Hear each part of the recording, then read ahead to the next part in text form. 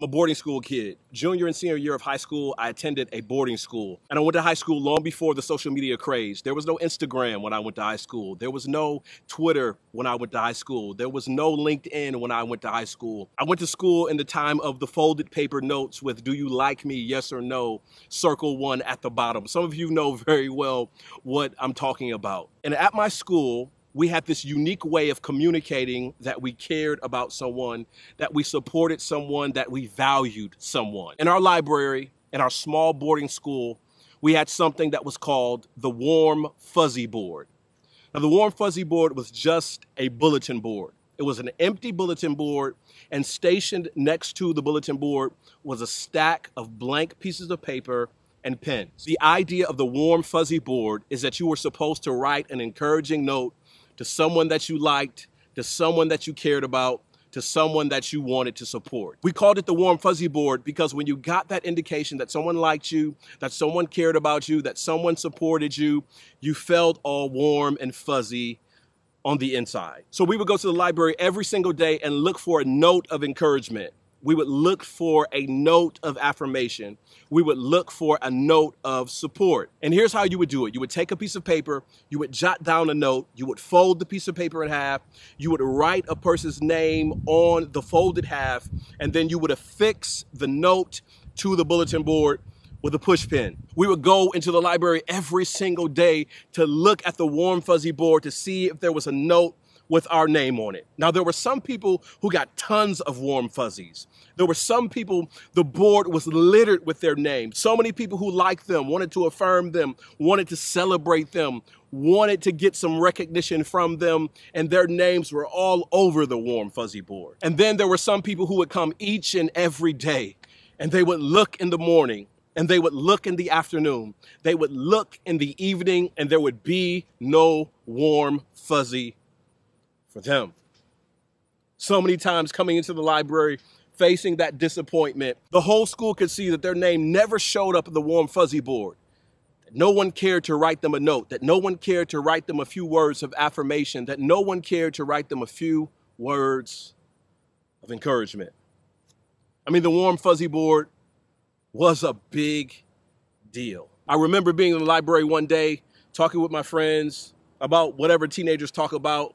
And a friend of mine had recently broken up with her boyfriend. Now, when she was with her boyfriend, she would come to that warm fuzzy board every single day and find notes with her name on it on a consistent basis. Now, since they had broken up, there weren't a lot of notes with her name.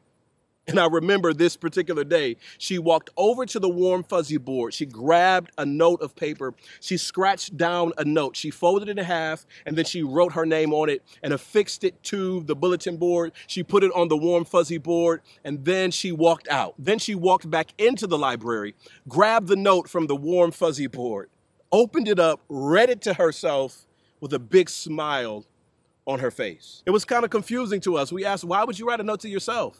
Isn't that kind of like cheating? I mean, why go through all that trouble to write a note to you? And she looked at us. She looked at us who were sitting there at the table talking. She said, listen, sometimes if nobody else is doing it, you got to write the note to yourself. Man, all these years after graduating high school, that thing hits so hard right now. As we're in this social media space, we are clamoring. We are clamoring for likes. We are clamoring for support. We are clamoring for comments. We are clamoring for people to share our content. We're looking for someone to affirm us. We're looking for somebody in this digital warm fuzzy board to say that we matter. And it's all because we're simply searching for a warm fuzzy. All because we're simply searching for some affirmation. All because we're simply searching for some support. And here's the thing, even in the moments where you get all the comments, even in the moments where you get all the shares, even in the moments you get all the likes, sometimes you're disappointed because when you look through the comment thread, it has nothing to do with you. It's a tangential conversation that has sprawled off in multiple different directions and it's not brought back attention to the original post, and you're still left feeling frustrated because you don't have that warm, fuzzy feeling that you were looking for. But what if the secret was how much you were willing to write a note to yourself? What if the secret was how much you were willing to actually encourage yourself. There's like an old piece of ancient wisdom that says the things that you think about, that's the direction that your life goes. Another way of putting it is, as a man thinketh, so is he. And what if we had the ability to change the direction of our lives simply based on how much we were willing to actually encourage ourselves? What if the secret to being better? What if the secret to being noteworthy? What if the secret to being an actual trendsetter? What if the secret to being an actual influencer? What if the secret to being a difference maker? What if the secret to being a king maker? What if the secret to having a significant amount of impact lied in how much you were willing to encourage yourself in the most difficult day? I need you to do this. I need you to find some pieces of paper. I need you to find some Post-it notes. I need you to find some index cards. I need you to grab a stack of markers and start crafting notes to yourself.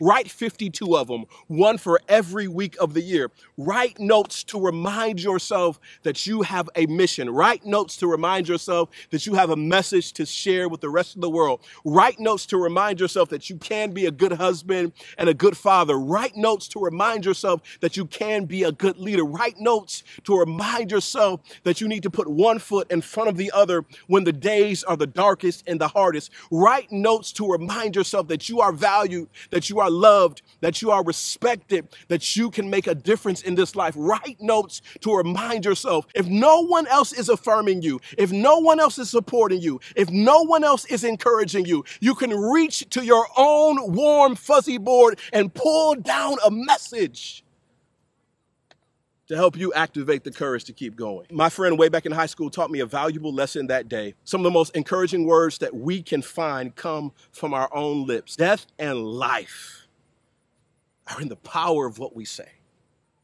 So what if we started saying things to ourselves that helped us to keep going? So if I were to challenge you to create your own warm, fuzzy board, if I were to challenge you to write some notes of encouragement to yourself, if I were to challenge you to speak words of life in your direction, if I were to challenge you to look in the mirror and tell yourself that you actually matter and that you can make a difference in this world, what would you say to you? What would be found on your warm, fuzzy board?